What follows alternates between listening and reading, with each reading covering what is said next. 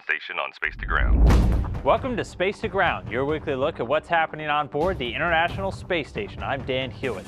A brand new way to launch satellites is ready to go, with 2 Texas schools set to shoot 2 satellites into orbit. The crew set up the Cyclops satellite deployer, which will enable larger satellites to be launched from the station than ever before. And it will send out LONESTAR, which consists of AggieSat-4, built by Texas A&M students, and Bevo-2 from the University of Texas. LONESTAR will demonstrate communications and maneuvers that could be vital to future NASA missions to destinations like asteroids that will require 2 spacecraft to interact. And astronaut Tim Koper got ready to light a few fires for station science. Koper was hands-on this week with the burning and suppression of solids Millikan, or BASS-M experiment.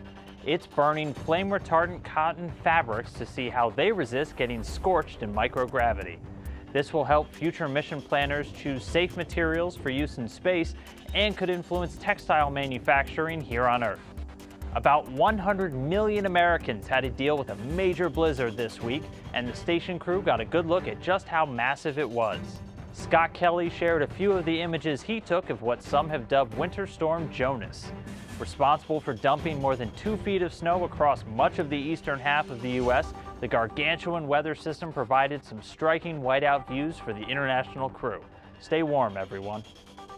Keep sending us your questions using the hashtag #SpaceToGround. We'll see you next week.